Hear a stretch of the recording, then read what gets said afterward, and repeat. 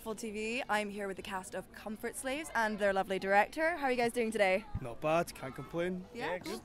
Enjoying the beautiful weather. Makes a change. So tell us a bit about the show itself. Well, it's mainly centred around paedophile politicians and what they get up to behind closed doors.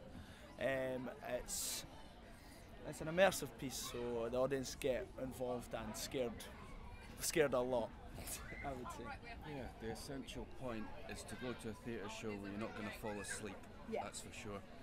And you're going to come out like going, what the hell just happened to me?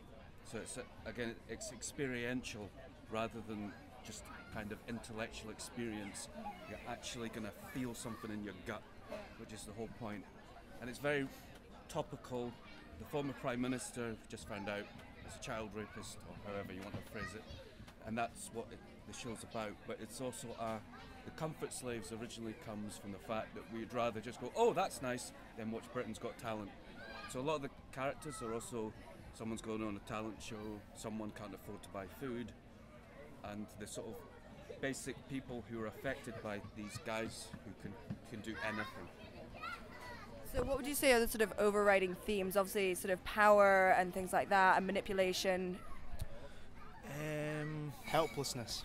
Helplessness, It's the fact that normal members of the public, more rather than choose not to do anything, they can't do anything because there's so many people in power that are corrupt or rapists or whatever. Yeah, I'd say naivety as well. Like, a lot of people will be happy to voice their views on paedophilia or child rape, but they don't seem to get offended by that. They'd get offended by things like swearing, trivial things like that, and that's what the show really tries to put across, that you need to start wising up to this stuff. There is no other show this year that's like this.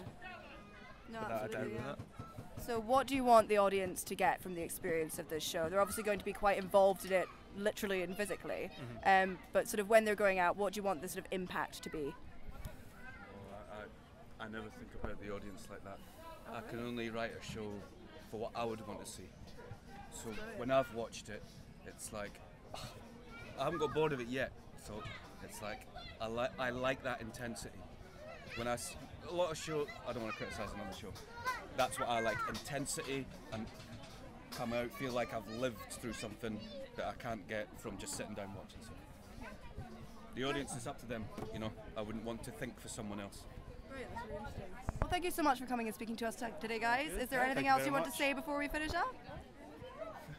Come see it. Come and see it, yes. Brilliant, thanks guys. You've been watching Waffle TV, sponsored by Bulmers.